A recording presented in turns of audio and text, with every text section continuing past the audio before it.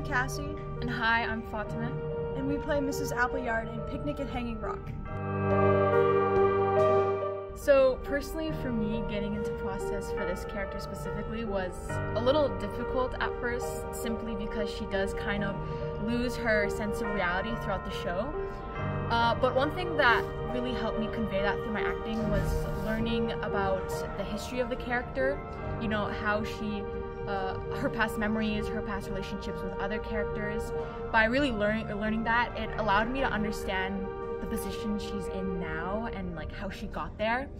And it also allowed me to understand like what specific sentences or memories may cause her to be angry or like happy or paranoid, and just like learning about the history really helped. Alright, for me, I definitely think of like how she physically is in a space. She has great posture, she tries to enunciate words, thinks that she's better than a lot of other characters, so she will tend to try to look down upon people even if they are taller than her, and she will just try to seem like an authority figure no matter what situation she's in, only letting that mask really slip whenever she's on her own, alone.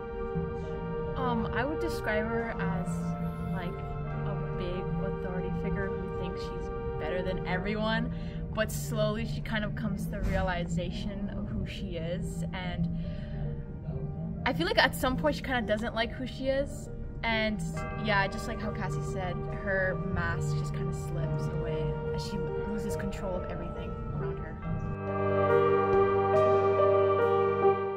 I've been in multiple plays the past 2 years in advanced acting, and I think this show is definitely something different. Like She Kills Monsters 2 years ago, that was like a fun, happy comedy show. Anonymous last year, that was a very serious show. It's very mystery, and it has a very interesting vibe to it that's very unique from a lot of other shows.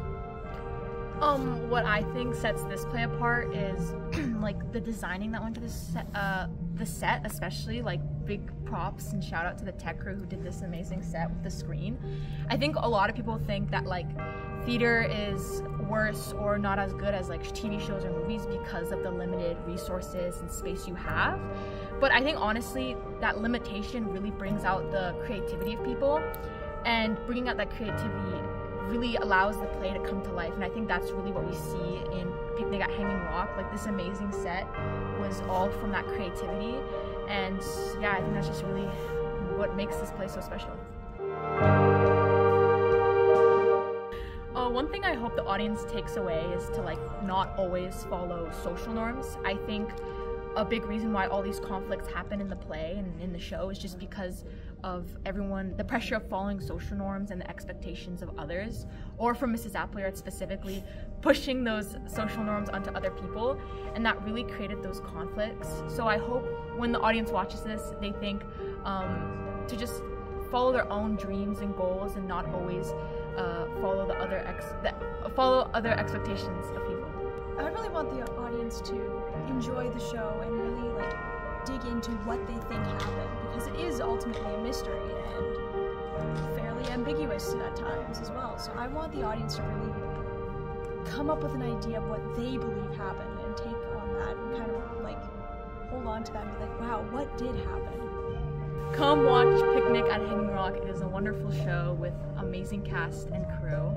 March 14th to 16th, get your tickets at lohs.ca/tickets.